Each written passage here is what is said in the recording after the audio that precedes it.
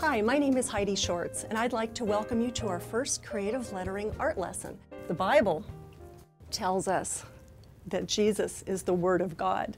He's the most important message that God could give us to be written on our hearts and in our lives. Isn't that an awesome connection? So we're going to begin, and we're going to begin with the Christmas season. We're thinking about the birth of Jesus. And so a good place for us to look as we think about our lettering is with a word, and the word we're going to look at is rejoice. Rejoice means to be full of joy. So we're going to take rejoice and we're going to learn some lettering skills. The first thing that you need is some plain paper. You'll also need a number 2 pencil. You'll need a ruler. You'll need some colored pencils. We're also going to be using extreme colors.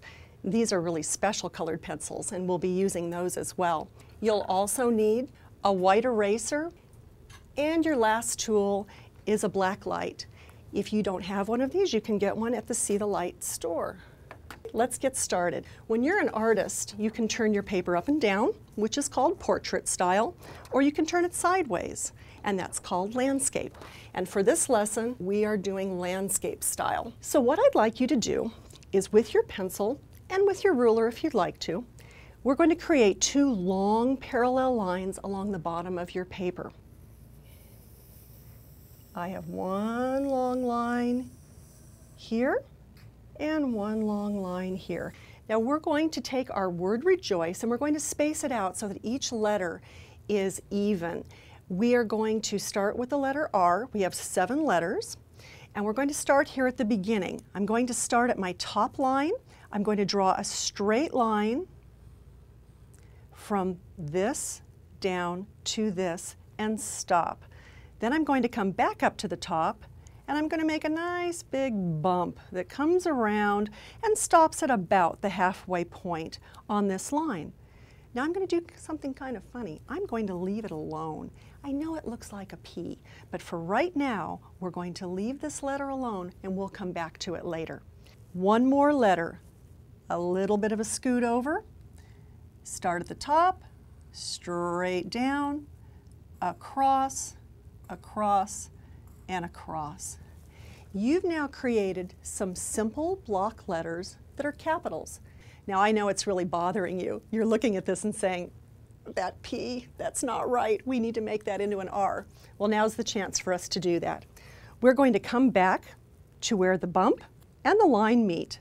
And instead of making a straight line like a lot of capitals, we're going to take this line and we're going to curve it slightly so that it comes down and around and under so that it frames the bottom of the letter E.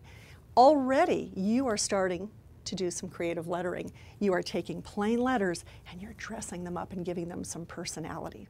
The next step is taking some lines and placing them to the side of each of our shapes. I'm going to start back at the beginning with the letter R, and I'm going to come over a little ways from the first line that I created, and I'm going to make a line that is parallel to my first line.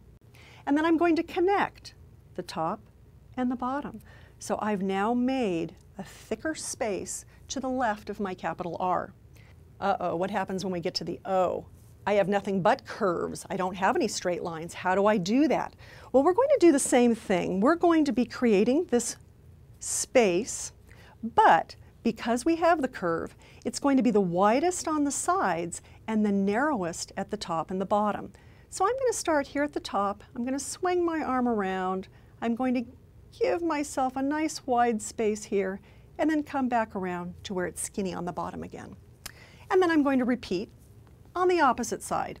Start at the top, nice and wide on the side, and skinny at the bottom. I'm going to come back over because I think I want to add a little more weight to my letter R. Now that we know how to do curves, I'm going to make a curve on this bump here. Wider in the middle, narrower where my 2 points start and stop. And I think I want to make just a little more weight here on this curve. So I'm going to do the same thing. I'm going to start skinny here, wider here, and skinnier near the bottom. We're going to add a little bit of math here. We're going to add some triangles. At the top of my R, at the very beginning, I'm going to come over a little ways and back over to my shape so that I have a little bitty triangle. I'm going to come down to the bottom. Straight line out from the bottom, connect it to that nice thick place that we just created a little while ago.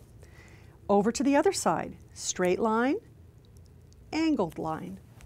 Now we have 3 triangles that have now given some more definition to our letter R. And now I'll do the same thing with my E as I did here. I'm going to come down with an angle, straight line, back with an angle, straight line, and now my little triangle right there in the middle. What I'd like you to do is choose a color that you like to color in all those spaces that you've created. So while you're doing that, I am going to flip my page over and I'm going to show you what it looks like in color. So after you've colored in all of your letters, you're ready for us to do the O. We're going to do something special with this letter O.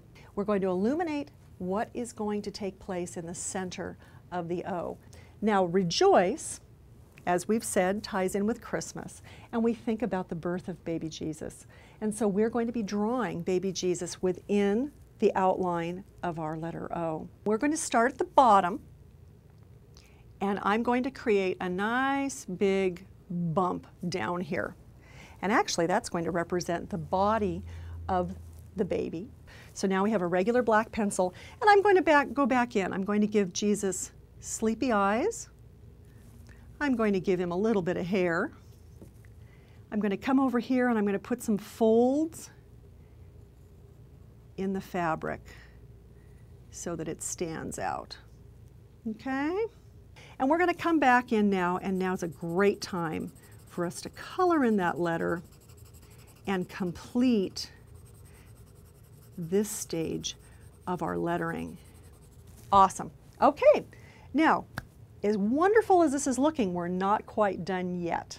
We're going to add some more guidelines for one very special element in our creative lettering, and that's the Star of Bethlehem. Above Jesus, we're going to put a star high up in the sky. Here's one long leg, and here's the other long leg. Now comes the fun part. We're going to go back to our extreme colors, and we're going to be filling in that star and those rays of light with these great bright colors. And then I'm going to come down here by my guidelines, and I'm going to make some rays shining down. This is going to be one bright star. But the Star of Bethlehem was a very bright star.